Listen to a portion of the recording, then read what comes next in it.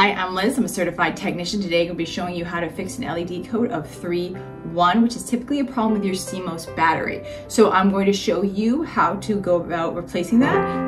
And if you find this video in any way helpful, please like and share and subscribe for more great content. And let's go ahead and do it. There are two kinds of CMOS battery, wired and a cradle kind. First, we will discuss the wired kind. If you don't have this kind, proceed further down the video where we show you how to do this with the cradle kind. So with the wired kind, you have to locate the two plastic tabs on the side, put one finger on each side and gently pull up, being careful not to break that cradle. Once you break that cradle, it's extremely unforgiving. Sometimes it damages the motherboard to the point where you can't use it anymore. So you have to be careful. Okay, so now that I've removed it, I'm going to go ahead and plug it back in here. And it's just a regular plug, not overly hard. And as you can see, once it's in there securely, it's good to go. Now the cradle kind of CMOS battery.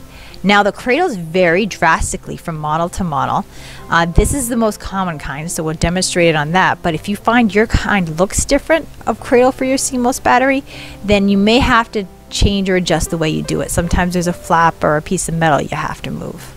But for this kind, you take the tool right there, the screwdriver, you set it there and you push it to the left gently, being careful not to break the cradle, because once you break it, it's very hard to fix it. So you have to be very gentle with it. Okay, so now I'm going to go ahead and slide it back in there, as you can see. And let me just go over some other things that you might run into after replacing the battery real quick.